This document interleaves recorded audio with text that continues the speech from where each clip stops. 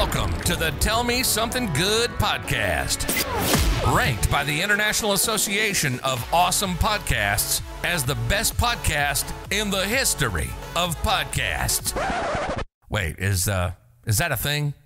I don't think that's a thing. Anyway, seeking to shine a light on all that is good in an ever-darkening world of negativity. Here's your host, Clint Swindall. Hey, everybody.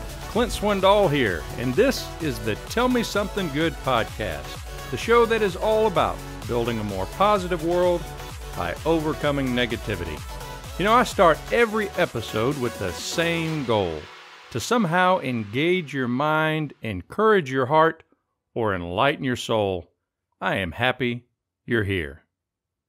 This is episode number 24 of the Tell Me Something Good podcast, brought to you by Let's Talk Smack, an app that provides daily nudges to take your social media game to a whole new level. Look, if you're tired of not knowing what to post on social media as you promote your small business or just want to have a more engaging presence personally on social media, you need a plan, and the Let's Talk Smack app can help you create your plan. Check it out wherever you get your apps. I've been doing some research lately. I've been trying to figure out how long businesses survive. I read a long time ago that 80% of businesses fail within the first year, and half of the surviving 20% fail within 5 years. I have no idea if that is true or not, because it seems there are all kinds of guesses out there. In fact, yesterday I read one report from Inc. magazine that reported 96% of businesses fail within 10 years. Wow. If you make it 10 years, you're a part of the 4%. What I couldn't find was how many of the 4% make it to 20 years. Some of you may be asking, well, why would you want to know that? Hey, Clint, why would you want to know that? Well, I'll tell you why I want to know that.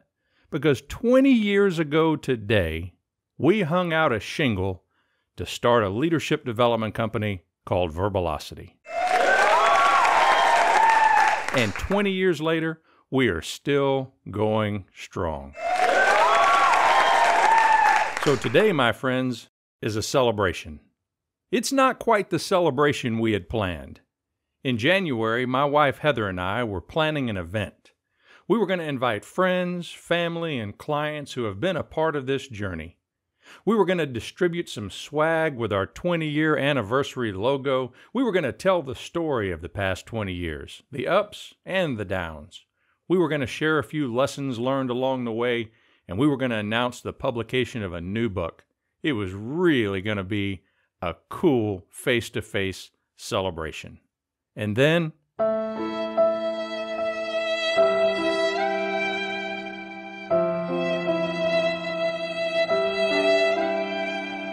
we were hit with a global pandemic that blocked our face-to-face celebration. What?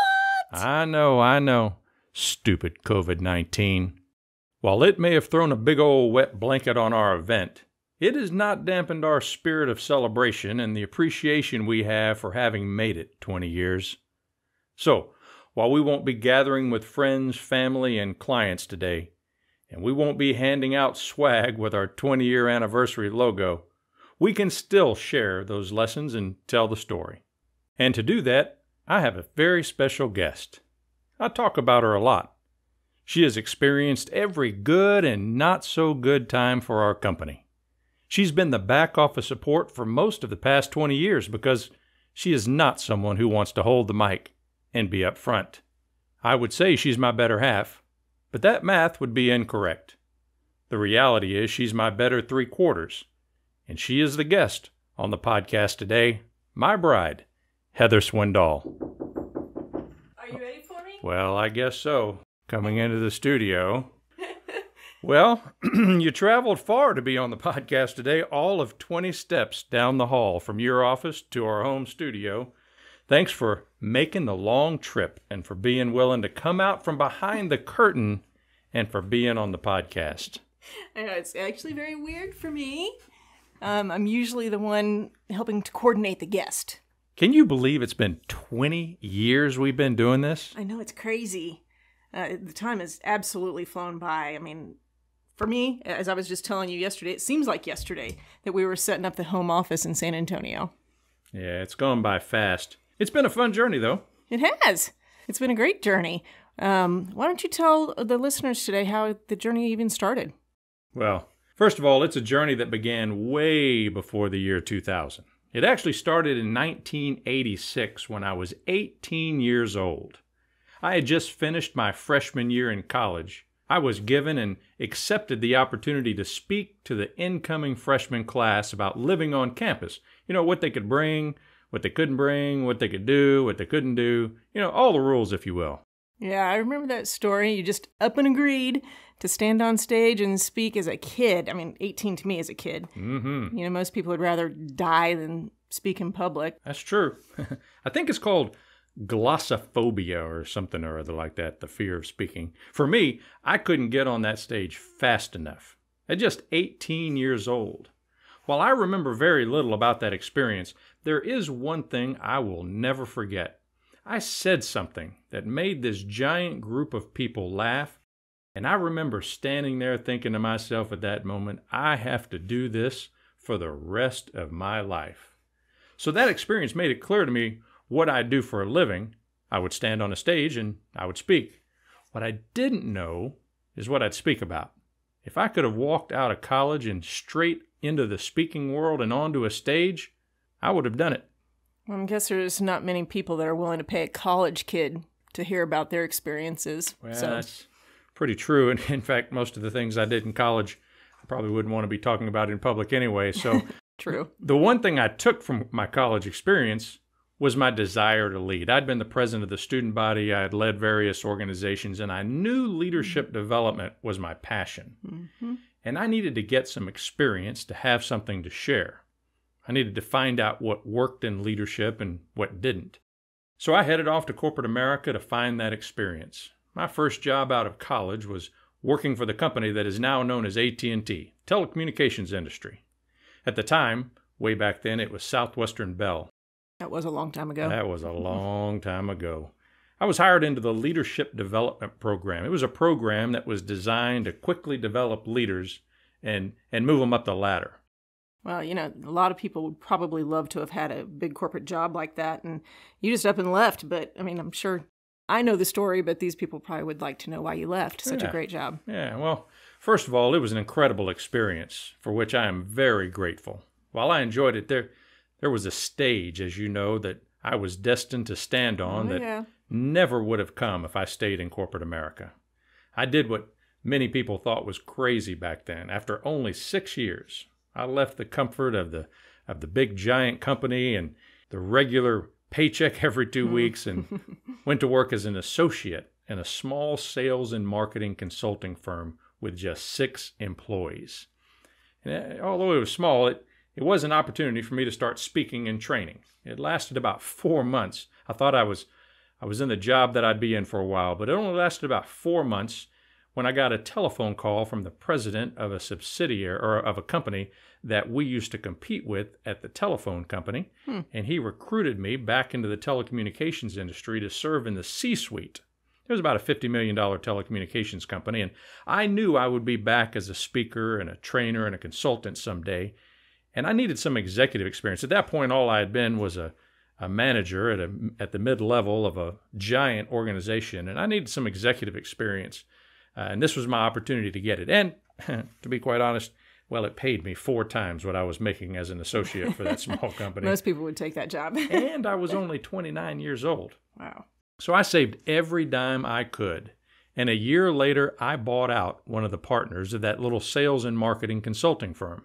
I stayed there just over 2 years before we had the conversation, you and I, about me pursuing my passion of leadership development. Oh, yeah, that's about where we met, and I came involved in your life. Yeah, absolutely. So we sold our interest in that firm and opened the doors of Verbalocity on September the 1st, 2000, 20 years ago today. And it has been a ride. Mm-hmm. I'm sure you agree with that. I do. We've had some good times and some bad, and Many more good times than bad, that's for sure. At least that's how I remember it.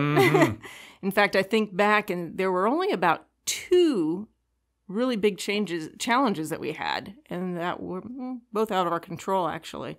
First one took place a year and 10 days in, I think, something like that. Yeah, it would have been a year and 10 days in, when terrorists unfortunately took down the towers on 9/11. Oh, gives me goosebumps still today. Yeah, nothing like having a terrorist attack on U.S. soil to challenge your business after only a year. In fact, I remember I was sitting with our banker at a Denny's having breakfast when you called to tell me that the Twin Towers had been attacked. And immediately after that, the speaking industry changed dramatically when the fear of flying caused meeting attendance to drop significantly. People were afraid to go to meetings, and fewer attendees meant that there were less conference registrations, and less conference registrations meant less revenue, and less revenue meant less money, and less money meant, well, you guessed it, the ability to pay speakers like me.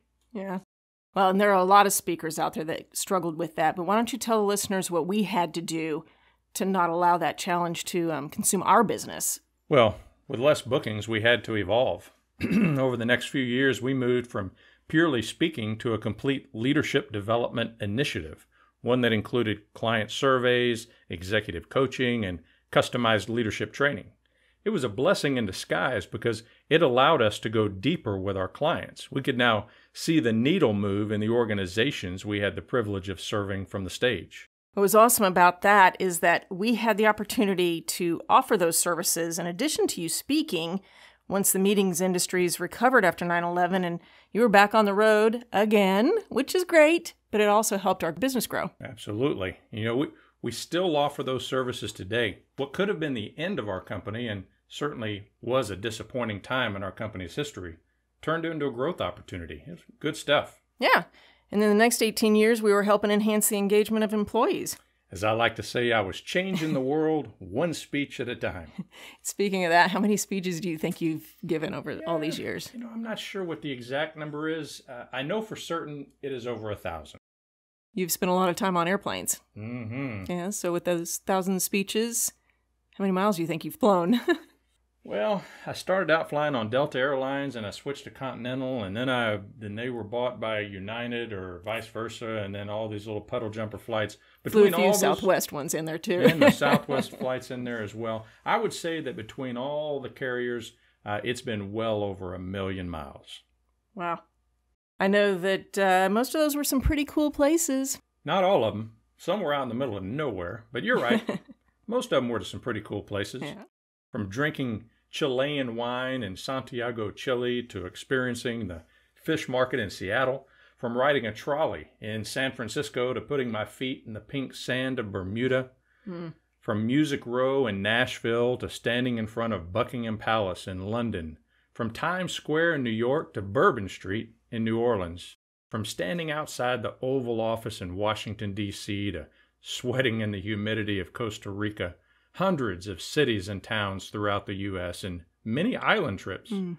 This career has allowed us to see some things that most people will never see. Yep, I remember a lot of those trips, not only because you brought back a lot of unique little things, like when you were in London, you brought back those awesome coffee mugs that we use on a regular basis. We drink tea. Yes, we do. And even those Reese's Peanut Butter Cup bowls. Got those in Las Vegas. Yeah, and you even bought the dogs some. I remember the cowboy water bowls or dog food bowls that you bought the girls on a trip one day. Bought those in an airport somewhere. Yep, coming back through Dallas to home. But I will say that of all those trips, even the few that I've been able to attend, was our honeymoon. Oh, yes, of course. The infamous honeymoon trip. You mean most people don't work on their honeymoon? Why don't you tell people about the adventure of our honeymoon? Oh, you sure you want me to tell it? I do. Okay. Well, it started out in Laguna Beach. That's one of our favorite places, Laguna Beach, California. We went there for 2 days, and while we were supposed to be laying on the beach enjoying one of our favorite destinations, which we absolutely love, we were sitting in the hotel room while you were working on a presentation you were about to deliver in Kansas City, I believe, because your agent at the time booked you to speak on our honeymoon. That was really exciting. Part of our honeymoon was spent at Kinko's. I don't know if those are all still around, but some people may not know what those are. But we stood around making copies for your presentation, one after another. I kind of felt like it was one of those blue machines that they used to have in the schools back in the 60s and 70s. Machines, yeah. But after 2 hot, short days of you working, we then flew out to Kansas City where it was snowing and freezing for you to give another presentation, or for you to give a presentation while you were working on it in California. We then flew back to San Antonio where you gave another presentation for a local client. So that was our honeymoon. What a honeymoon. Oh, the joys of being an entrepreneur. You take the work when the work is available. Amen. You know, you did go along on some pretty cool trips. We were together in Costa Rica, Bermuda, the Bahamas, Cancun. Come to think about it, you were on all the cool island trips. I don't remember you going to Nisswa, Minnesota in the winter or to Llano, Texas in the summer. We live in Texas. And I'm from up north, so that's that's a given. I kind of get both of those. We'll go with that. Okay. We'll go with that. One of those cool trips was to New York for me to sign a book deal with John Wiley & Sons when they bought the worldwide distribution rights to my first book, Engaged Leadership. Yep. And another one for me was exciting, and I know it was for you as well, was to Atlanta when you received your Certified Speaking Professional designation, which, of course, for all of you out there in podcast world, is the highest earned designation in the National Speakers Association.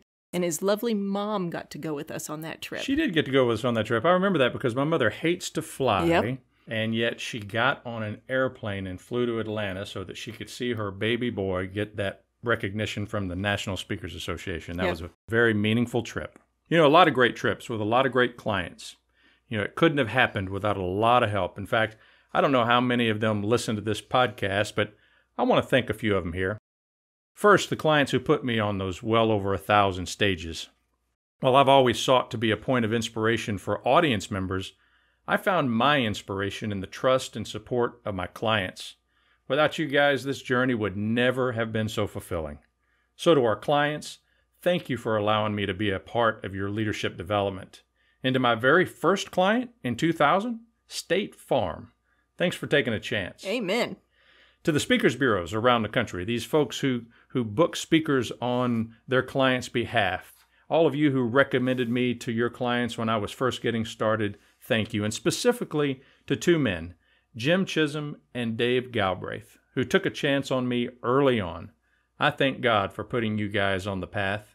Amen. To my family and friends who have cheered me on, although many of you still admit you're not completely sure what it is I do for a living.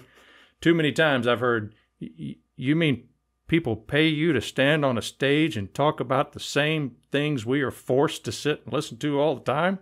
Yeah, something like that. I think I still say that too sometimes. Yeah, probably so. And of course to you, Heather. It's been said that in life, it's not where you go, it's who you travel with that matters. I told you at the time I was going to venture out on my own and start a company with very little resources. Your response was simple. Go for it. Together, we built this company that we celebrate today. Yeah, you're going to make me cry. And finally, we've stood the test of time because of the blessings of our Lord and Savior, Jesus Christ. Amen. He got us to a 20-year anniversary, and with His continued blessing, we'll see another 20 years. We still have a lot to share. Yeah, we have been blessed in many, many ways. And, I got tears in my eyes. Sorry, people. In fact, in January of this year, we were on track to have the best year in the history of our company. I mean, and then, of course, the COVID-19, this evil coronavirus. Yeah. I mentioned from the beginning that there were 2 big challenges that we have faced. The first was 9/11, and the second biggest challenge is one we're experiencing now with this global pandemic. Not only has the pandemic shut down travel for the most part, it has eliminated conferences and conventions where I would normally speak. But like 9/11, the pandemic has required us to evolve. We've built a home studio where we can develop and deliver virtual programs to clients. We're building online coaching resources and an entire line of Tell Me Something Good products. In addition to all of that, you're building a new company as well. Tell our listeners about that.